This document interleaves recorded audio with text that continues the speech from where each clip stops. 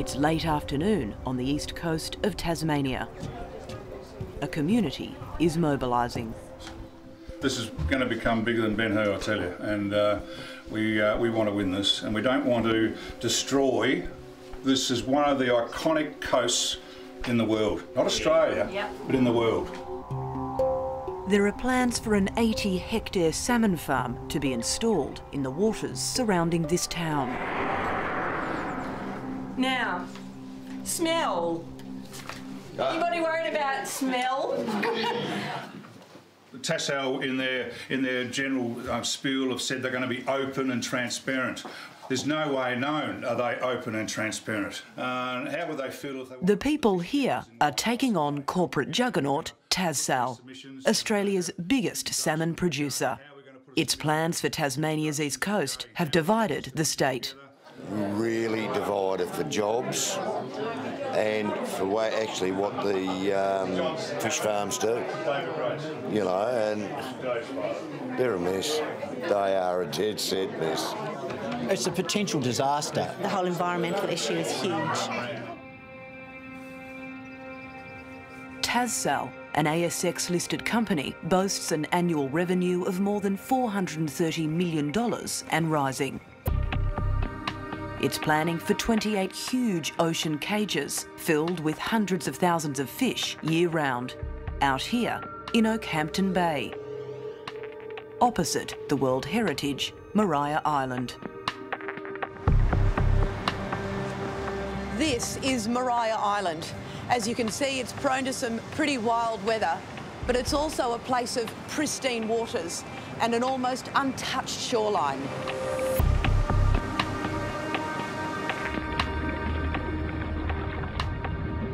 It's feared tons of fish waste and sediment, set to be generated by Tassal's Okehampton Bay farm, could drift here. That's fine when it's sitting on the bottom of the sea floor and it's just stationary, but you start disturbing that and you bring it to the surface when you dredge, that's a whole different thing because you resuspend it into the water column. So they haven't thought about how many... Back at the community meeting, locals believe Okehampton Bay is just the beginning. 28 pens, no bloody way. They're going to be all out in Mercury Passage, all down the coast. So you can't tell me this infrastructure is for just 28 pens. No way. The people in this room suspect Tassal is secretly planning to extend out of Okehampton Bay into the unspoilt waters of Mercury Passage. Do you believe Tassal when it says it has no plans to move into Mercury Passage? I don't believe a thing Tassal says. Don't believe a thing.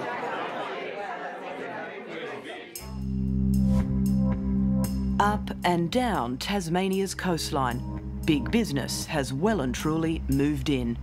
And Tassal has had the biggest impact on the landscape, owning more pens than any other company.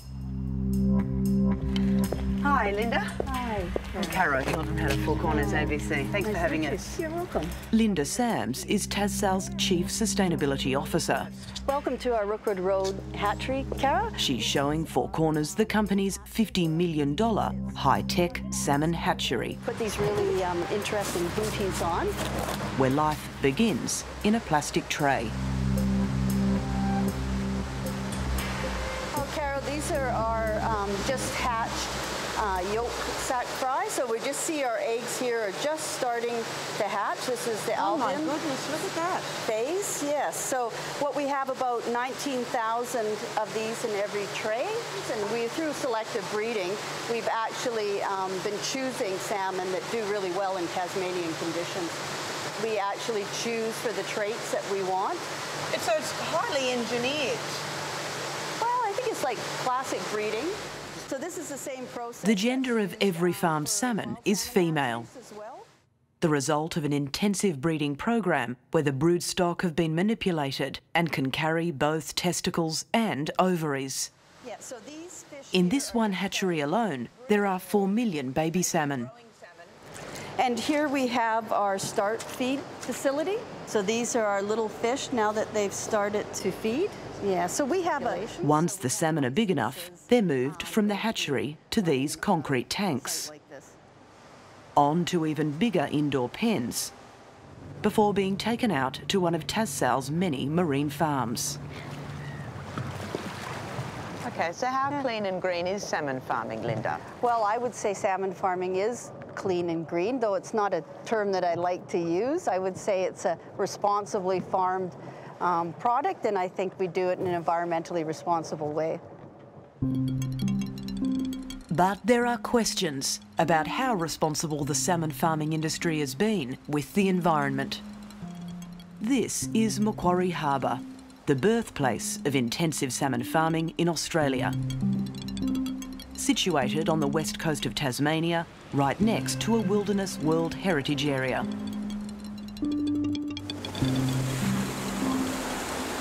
We're heading out to Macquarie Harbour, where the big three salmon companies, Fortuna, Huon and Tassal, have been growing salmon for the past 10 years. You wouldn't know it from looking at the surface of the water, and that's because the problem lies underneath. And that's where the real damage has been done. The regulator, the EPA, has told Four Corners in the past year alone, 21,000 tonnes of fish feed has ended up in the harbour, creating massive areas of waste on the sea floor.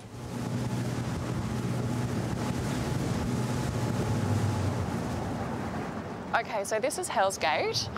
This is one of the reasons why it is incredibly stupid to intensively farm salmon in Macquarie Harbour.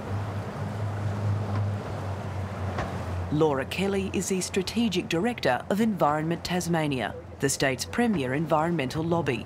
She says the salmon farming industry has damaged Macquarie Harbour, which drains through a narrow passage called Hell's Gates. And you can see how narrow it is. Wave energy from this tiny narrow opening is what's being relied on to flush the faeces. Well, so basically this Macquarie Harbour is what now, just full of poo? Full of faeces, yeah.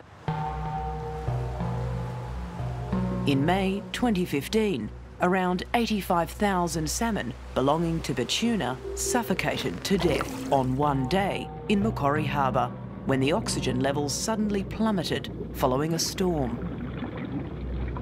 How bad were the conditions? Look, I haven't seen conditions like this previously in any farm that I've looked at, so it really is an extreme event that we recorded, and that's almost unseen in salmon aquaculture elsewhere. Dr. Tim Dempster studied the conditions in Macquarie Harbour in February 2016, recording alarming temperature spikes and dangerous declines in water oxygen levels in the middle of the harbour. At the point where they have oxygen levels this low, they are experiencing high levels of stress. And how does that manifest? What's happening? So they're swimming around with their mouths open to get more oxygen to flow across their gills. They're swimming more slowly, they're no longer feeding, they're not interested in feeding, and they're essentially in a survival mode. Really, it's ill-advised to have more fish in the harbour going through these conditions. And after you came to those conclusions and provided this to the government, what did it do?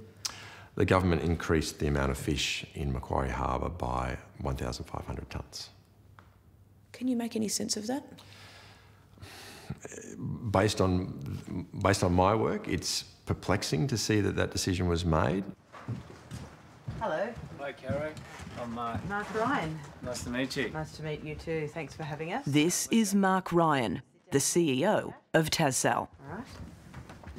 What does the science, your science and your data tell you about the health and suitability of Macquarie Harbour continuing forward? Yeah, no, it's interesting at the moment. The government's got a cap on production around there. We're farming within that. Yeah, but what does your science cap? So we see that is sustainable, and our science tells us that it is a sustainable waterway. So we're pretty comfortable with what's happening in Macquarie Harbour from a fish health and a fish growth perspective. Tassal says everything is fine in Macquarie Harbour. I would have a totally different opinion to that. Your opinion is? My opinion is it's not fine. Frances Bender and her husband Peter are the directors of Huon Aquaculture, the second biggest salmon farming company in Tasmania. Tonight, Frances Bender is breaking industry ranks. What is the science telling you, Frances, about the state of Macquarie Harbour? The science is telling us that Macquarie Harbour is a harbour under stress. Macquarie Harbour is a harbour that can grow fish, can grow salmon, carefully. And the latest science, and there's now a plethora of papers, is actually showing that the harbour is under stress. Could the industry be heading for a catastrophe in Macquarie Harbour? Yes, it could be. For Huon's Frances and Peter Bender, the plight of Macquarie Harbour has tarnished the reputation of the whole industry, bringing unwanted scrutiny. Four Corners doesn't come down unless the community is concerned. I get that. And that's really sad. I find that sad. I find it sad that I'm sitting here having this conversation with you. Because we shouldn't be. I would be happier if we just slid under your radar and you hadn't been here. But you're here.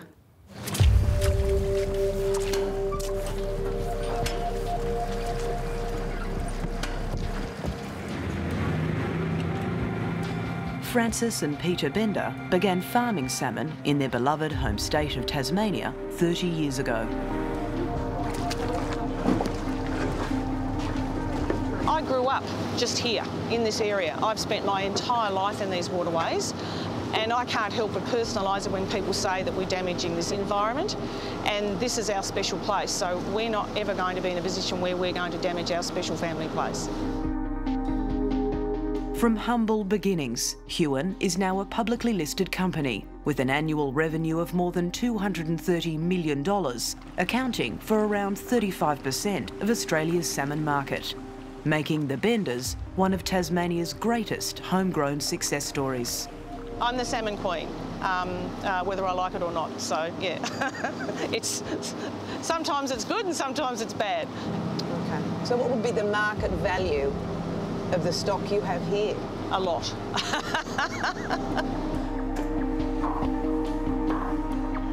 Worried about the state of Macquarie Harbour, Frances and Peter Bender have made a radical decision. What are we looking at here, Captain? They're scaling down their operations there and moving offshore, further out to sea, to more sustainable waters. Is that because the water's a bit cooler at this time of the year?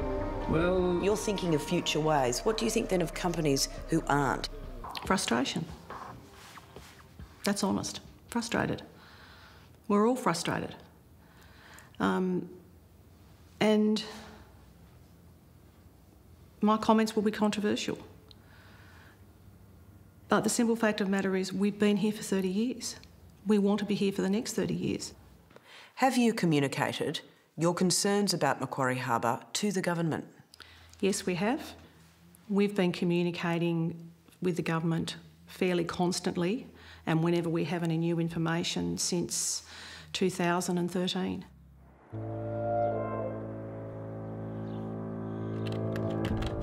In 2014, Huon and the smallest salmon farming company, Petuna, wrote this confidential email to the Tasmanian government.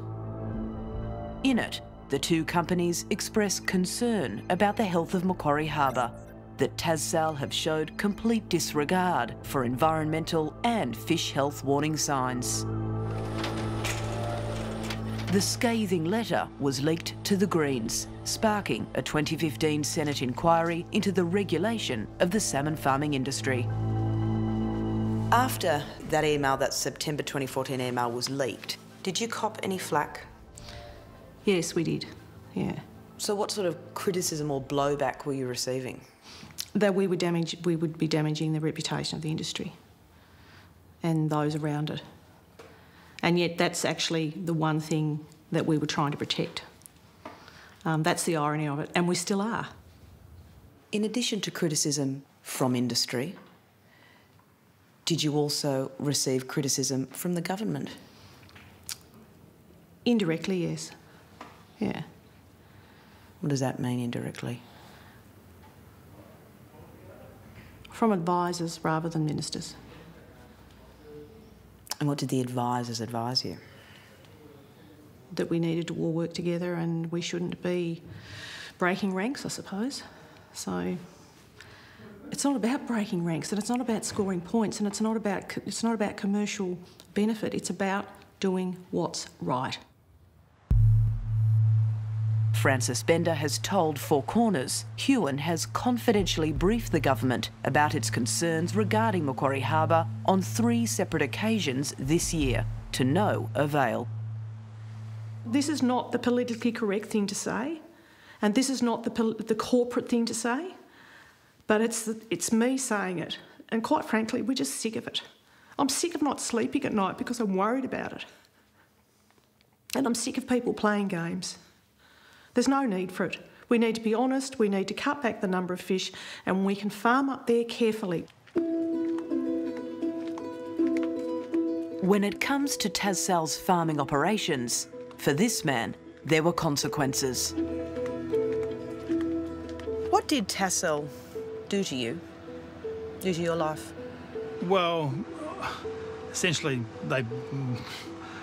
our business died, and cost me my business, my marriage. Yeah, pretty much ruined us. In 2009, Warwick Haswell and his former wife took over a boutique mussel farm on the east coast of Tasmania, called Dover Bay Mussels. We used to boast we had the fastest growing mussels in Australia. It was a profitable business. Several years of successful farming followed. Today, this is what remains of Dover Bay Mussels: an abandoned office, a disused yard. It was some of the most stressful, frustrating periods of my life. I remember one day driving back from Hobart and having to stop alongside the road and just burst into tears. I was just so wound up. It's still just below the surface. Yeah. Warwick Haswell's mussel farm was located 150 metres from Tassal's salmon pens. In 2014, the mussels stopped growing. In 2015, photos show them suffering significant gill damage, smothered in thick orange slime. Something in the water was destroying Warwick Haswell's farm. I realised that potentially the cause of our problems was coming from Tassal. When Tassal cleaned their nets, there's a big cloud of fragmented material that comes drifting down the water column and basically just goes straight through my farm, which is basically 10 metres deep of mussels that are ingesting everything that's in the water as part of their normal feeding. With his business in ruins, Warwick Haswell made a submission to the 2015 Senate inquiry, blaming Tassal for the destruction of his mussel farm. Tassal denied responsibility. I know our science proved the fact that we weren't responsible for any of his misfortunes. Despite its denial, Tassal offered Warwick Haswell a deal, a lump sum for his marine leases and his silence. In exchange for the money, Warwick Haswell agreed to never speak publicly about the matter again and to never speak disparagingly about Tassal. In addition to buying your leases, did they buy your silence? Yes. Why did you accept that? As a husband and wife business, we were standing to lose a large amount of money and capital investment, and we just couldn't afford to walk away from that much of a loss. Warwick Haswell accepted the deal, but he was still listed to give evidence at the Senate inquiry, prompting Tassal to write this email to Warwick Haswell's lawyer. We remind your clients of their obligations not to make disparaging statements, whether in relation to the Senate inquiry or to the media or otherwise. One day later, Tassal wrote again, attempting to withdraw the deal completely because it may be construed as contravening Senate inquiry rules. What did you decide to do? To not appear at the Senate inquiry. the cost would have been too great. How does that make you feel? Sick. Disgusted. I would have loved to be financially in a position to say, stuff it. Does it feel good talking about it now? Yes. Yep. Why? It's a burden I carry. On the day he was due to appear at the Senate inquiry, Warwick Haswell was nowhere to be seen. Okay, we're good to go. Just for the information of the people in the room, we were to move to Mr Warwick Haswell from Dover Bay Mussels. He's unable to be here this afternoon, so we're now moving to... Do you believe that you were prevented or coerced from giving evidence at the inquiry? Yes. Do you have the material to back that up? Yes, I do. In what form is that? I have copies of emails and letters from withdrawing the offer because of it could be construed. I think they'd woken up to the fact that what they were doing was essentially illegal, and they thought they'd better try and get out of it. But as I said, you know, we'd already accepted the deal. Yep.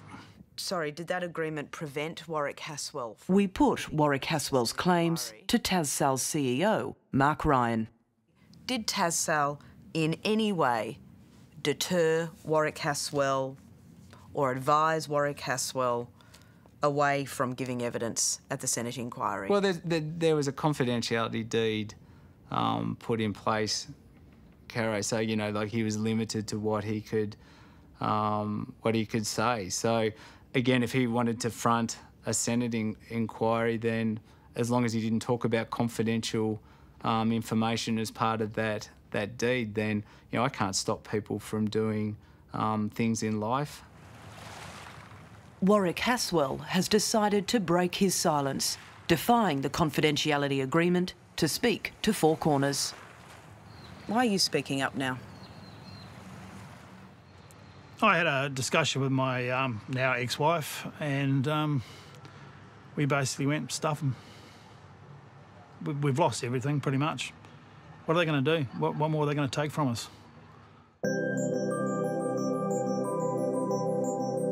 In glossy corporate videos, Tassal spruiks its sustainability credentials. It's been certified by the Aquaculture Stewardship Council.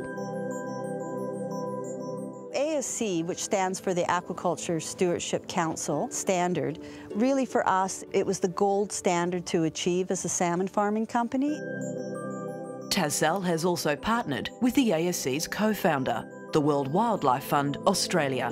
Tassal has come a long way over the last number of years working with WWF. It gives them social licence to operate within a marine environment. Tassal is the only company in Australia able to use both the ASC and the WWF logos, proudly emblazoned on its packs of salmon. Does it give you a market edge? I think it has given us a market edge in terms of, you know, being able to, again, prove your sustainability credentials. So is Tassal sustainable and transparent? Yeah, I think and I believe that we are, and I guess we're transparent in our practices. We've got the Aquaculture Stewardship Council certification across all our farm sites. We're the first company in salmon globally to have that. We've got the partnership with WWF Australia, which is really important for us. Do people trust WWF, that logo? Do you think that's what it engenders in the consumer? We have a high degree of trust in the Australian market, as we do globally. Just to be clear on record... Dermot O'Gorman is the CEO of the World Wildlife Fund Australia. What does that assure consumers when it comes to that logo being on Tassal products? So the idea of linking the WWF logo to ASCs to assure Australian consumers that the product they're buying is a responsibly sourced salmon. Clear and simple. Four Corners has received a copy of Tassal's partnership agreement with WWF, a contract signed by Dermot O'Gorman and Mark Ryan in May 2016.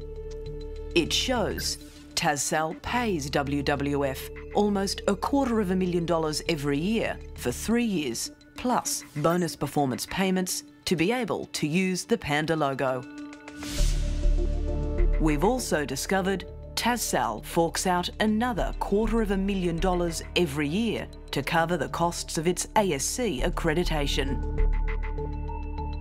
How can consumers have confidence in the use of that WWF logo if, in fact, TasSal have paid for them, have bought them? They have contributed to our conservation work. If you're trying to imply that that in some ways compromises the credibility of our brand, I have to beg to disagree. Well, I'm not implying, I'm asking. Yeah, so we maintain the highest scientific standards in terms of how we go into partnership with companies. And we have ASC, which is the gold standard in sustainable salmon farming, that we believe sets that standard both here in Tasmania and around the world.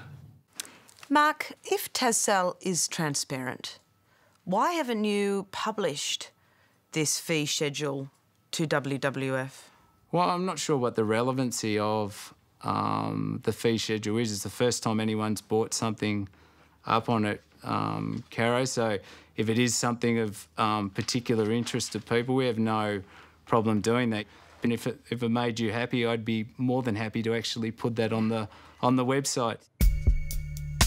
In a preemptive move, 1 week before we were due to go to air, TasSal lodged this 7-page letter on the Australian Stock Exchange website. In it, TasSal says it has now agreed to be fully transparent about all of these payments. Do you know how much TasSal pays WWF annually to use that logo? I have no idea. WWF charges TasSal $250,000. Well, they got a good deal then, didn't they? Then what do you think? Huon's Frances Bender has her own story with WWF Australia, approaching the organisation 3 times since 2013 to form a partnership. Frances, how much was WWF asking for in money terms to enter a partnership with you? It was a figure between $300,000 to $400,000. Up to $400,000? Yes. Is it genuine? But there was a catch. We could achieve a partnership, but we couldn't use their logo and we couldn't tell anybody that we had the partnership. It was highly unusual, but there was nothing we could do about it. So I directed my staff to walk away from that partnership. You mentioned before... We asked the World Wildlife Fund about its dealings with Huon. Has WWF been approached or in discussions with Huon about Huon using the WWF logo? We have not talked to Huon about the use of the WWF logo on their products. Why would the CEO of WWF say that? I don't really know. Whether he's not aware, but I'm sure that he would be. There wouldn't be many companies approaching WWF Australia to investigate partnerships. If he's not aware, he should have been. So it's disappointing. There's something else TasSal and the rest of the industry isn't reporting, isn't required to tell consumers about the salmon it's selling us.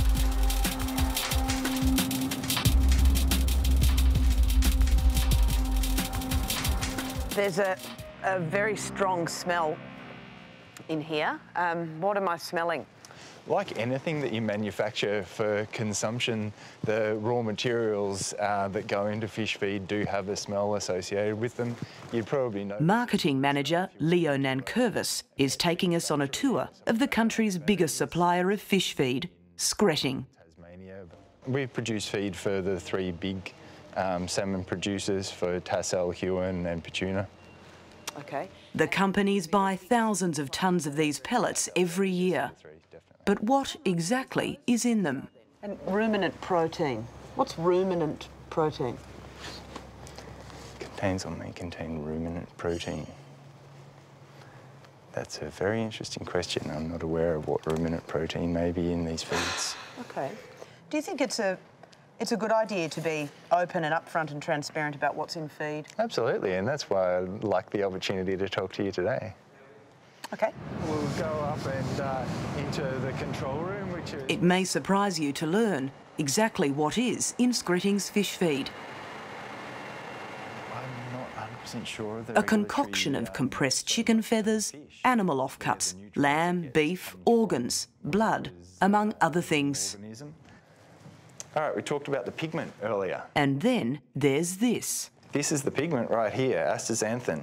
This is astaxanthin. Okay, so this is a chemical. It's a chemical. It's also a, well, everything is a chemical, I have to say. That vitamins and minerals are chemicals, that we are just a bunch of chemicals, really. It is identical to the chemical structure of the astaxanthin that the fish would normally get, that the salmon would normally get from crustaceans in the wild. But this is actually a synthetic source, so it's a synthesized, nature-identical chemical. The synthetic astaxanthin being used is a closely guarded industry secret. We've managed to get our hands on one of these. It looks like a colour chart for paints, something you'd pick up from a hardware store. It's actually a salmofan. This is the range of pigments salmon companies can choose to artificially colour the salmon's flesh. Without this artificial additive, the salmon that you're eating would look very different. What colour would the flesh be without astaxanthin? It would be more or less indistinguishable from other white-fleshed fish. It would be white? Really? Yeah. Yes. Not a greyish colour? Well, it's very open to interpretation, what's white and what's a greyish colour. If a consumer were to see a salmon fillet that was a pale grey or a white, chances are they wouldn't buy it. This one it's pale, and where the wild is a vibrant orange. In the US, not disclosing the fact that farm salmon is artificially coloured landed the 3 biggest supermarket chains in court, sued by consumers in a class action. Colour added, what does that mean?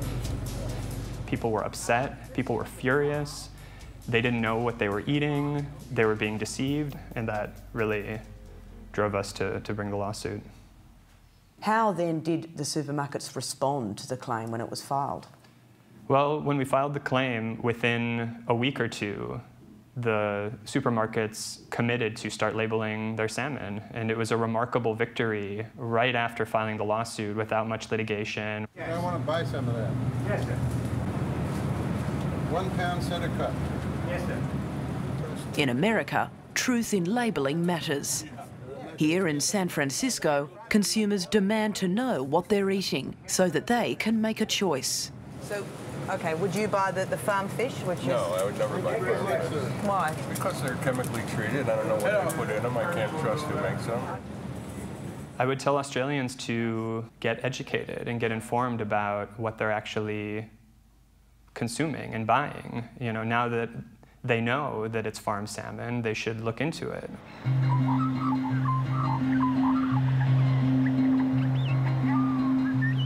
Back in Tasmania, concerns about the salmon farming industry are growing.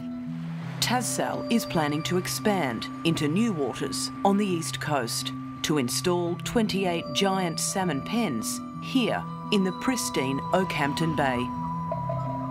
How would you characterise TasSal's proposal and its plans for Oakhampton Bay? I suspect it's going to be shown to be environmental vandalism.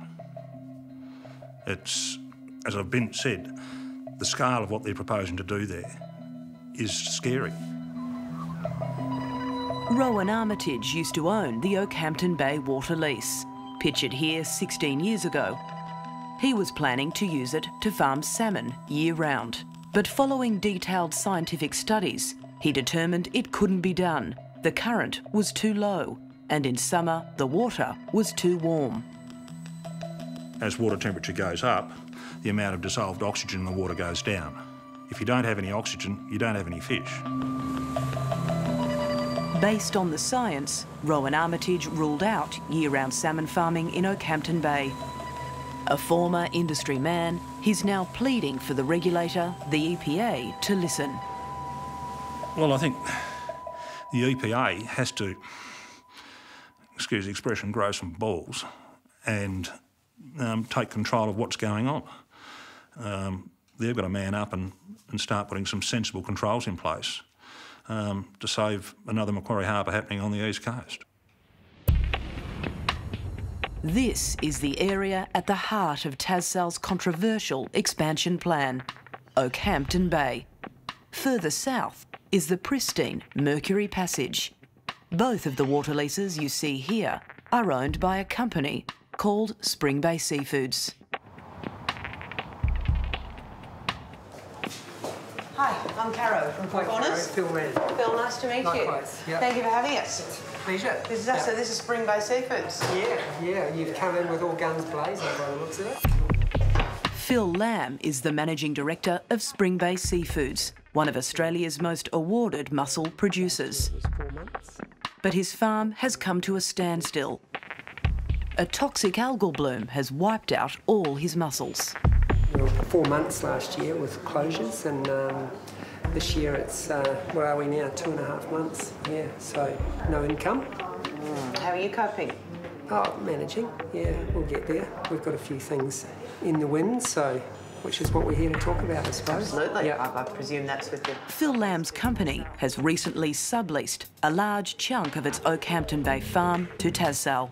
Well, I've got a group of locals here as well. So they've come along to speak with Four Corners, or? Yeah, well, they've come along to support us, I suppose, in what we're doing and what TasSal's wanting to do. Yeah. Okay, so we've got a lot of people here. Yeah. So, you know... The people who've decided to come and see us today are powerful figures in the local community, business owners, even mayors. And I take it everybody here in the room is pro TasSal's expansion into your region? Yes, correct. Why is that?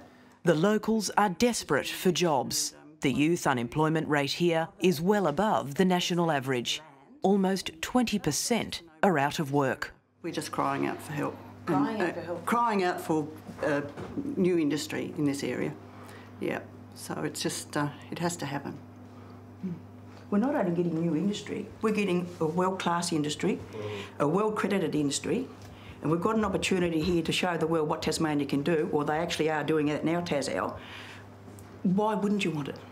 But this is no ordinary get-together. A really important question. Almost all of the people in this room had been put forward by TasSal to be interviewed by Four Corners. Several days earlier, we were leaked a series of confidential documents from inside TasSal. In the first document, TasSal's plans for dealing with Four Corners and controlling the message are laid bare. The bottom line is the industry must work together, as Four Corners will try to divide and conquer.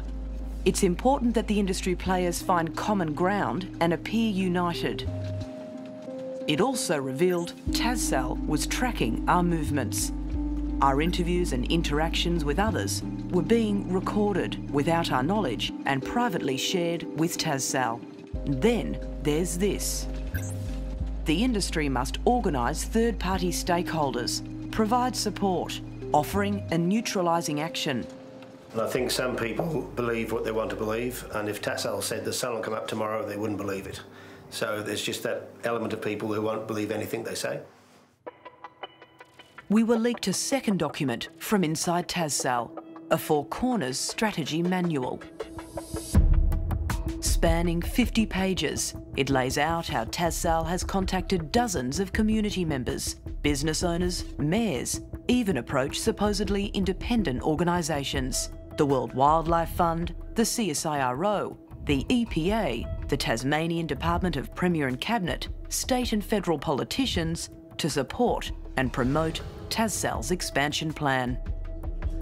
That plan hinges on using Phil Lamb's Oakhampton Bay water lease. TasSal have done the homework, we've done our own homework, but TasSal are the experts. We've leased the water to them and they're confident that it's suitable Yeah. The locals here might support Tassal's plans for Oakhampton Bay, but they're dead against the rumoured expansion into the Mercury Passage.